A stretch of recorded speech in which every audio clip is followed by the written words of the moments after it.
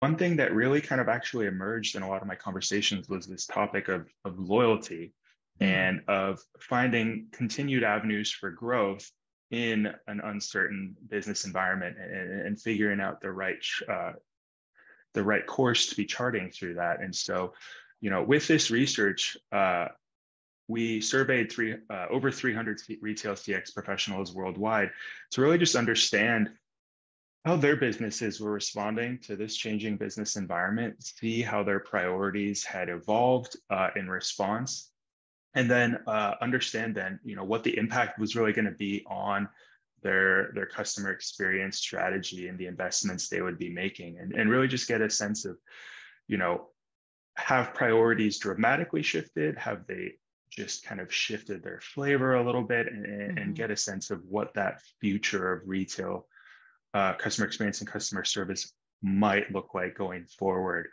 Um, and, through our research, we really saw, I think, an interesting validation of that idea that cost reduction isn't necessarily the overarching priorities for Hmm. retailers today. It was Interesting. actually revenue growth that came up Hmm.